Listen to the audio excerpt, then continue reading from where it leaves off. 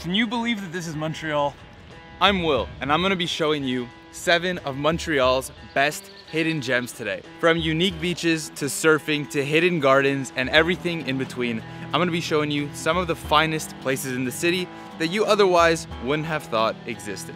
Now, I've been living in Montreal for over 22 years, and I didn't know about any of these places until very recently. So whether you're a local or a tourist, be prepared to add some awesome must-do things to your Montreal bucket list. I'm Will, the channel is Sprought, let's go.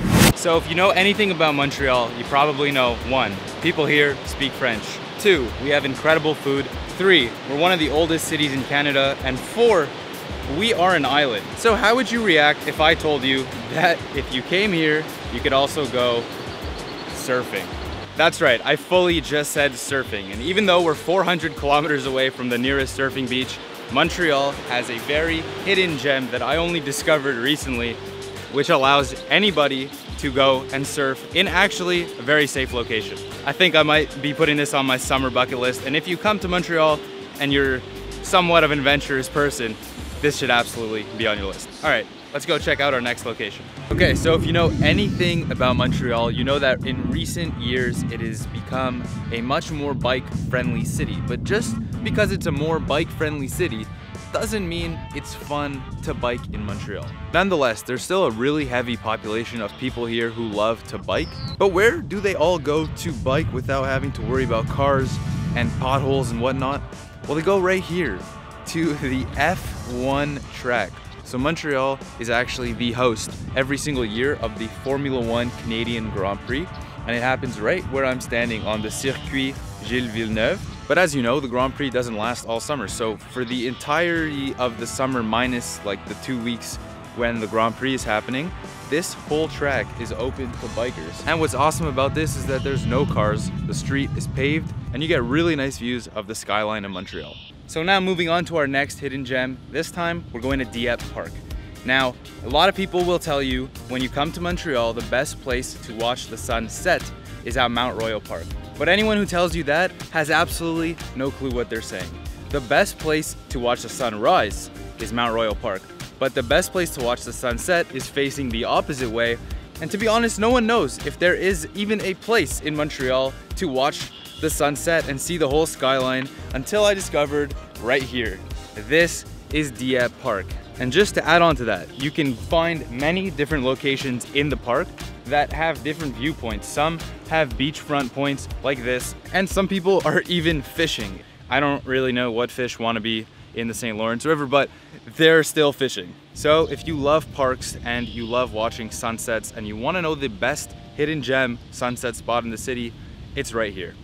Okay, so this is one of, if not my favorite murals in the entire city, and I'm a little bit biased because it has a lot of sports teams and cultural components of this city on the wall. So on the mural you have pictures of the 2 sports teams, the Olympic Stadium, and a couple of famous bridges. Now you'll notice that it's actually really loud where I am because this is located next to all of the factories, including the malting, the Molson Brewery, and the Farine 5 Roses famous building. Okay, let's go to our next spot.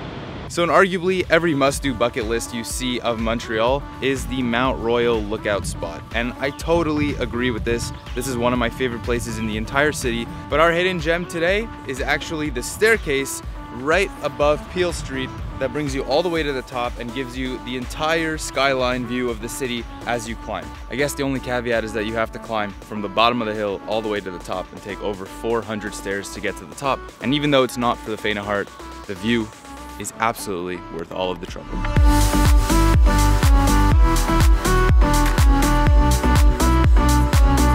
Not only is this an amazing backdoor trail in the middle of downtown, it's also a great way to get in shape, and you'll see as you get to walk down and feel good about yourself, everybody who's walking up and is out of breath. So we get exercise and we get a hidden gem. All right, let's see where our next spot is. All right, so let's just get one thing clear here. Just because Montreal is an island doesn't mean that it's surrounded by luxurious beaches and beautiful bodies of water. In fact, if you ask any Montrealer about whether to swim or not in the St. Lawrence River, they'll tell you that unless you want to come out with a third arm, you probably don't want to go in. But does Montreal have any beaches? That's the magic question. Yes, they do. This is Montreal's hidden beach. Okay, so does it qualify as your typical beach? No, it's a man-made beach right on the side of the Montreal Yacht Club, which I also didn't even know we had. It used to be so small that you could only fit like 20 or 25 people on the whole thing. Even though I doubt you can get a butler and you can't have a pool party and go get drinks at the bar because, well, there's no pool and there's no bar. It's still a beach and it's in the old port and you still get your sun and you're in Montreal. So, hidden gem? I'd like to think so. So our next stop is at Parc Jean Drapeau. What most people don't know about Parc Jean Drapeau, and by most people I mean myself included, is that apparently there are waterfalls located throughout this park. Not only am I going to show you where it is, I'm also going to try and find it with you guys. So yeah, let's go find that.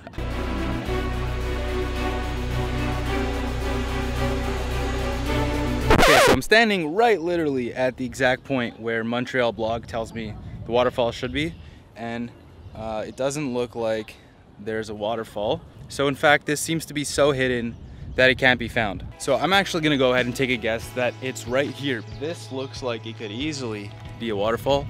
And if I go to the other side of the bridge and we look down, that definitely looks like it could be a waterfall. Okay, so I'm not totally rude. I'm not gonna leave you hanging with that Jean Drapeau waterfall. Instead, I'm going to give you a bonus hidden gem in Montreal. So the reason why this is such a hidden gem in the city is because it's located in Villeray / the Saint-Michel area. This area right here used to be one of the biggest landfills in the whole city. So I'm no historian, but what I'm gonna do is give myself 30 seconds to give you a full rundown of why this park exists and how it operates.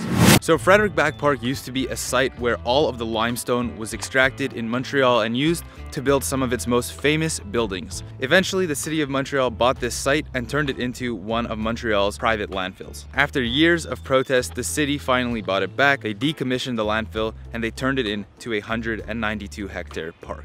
But all this still left us with an environmental problem. So what the city did is build 225 of these big spheres. And what each sphere does is it takes the greenhouse gases that are trying to rise up from the ground, it compresses them and it converts them into electricity for the city.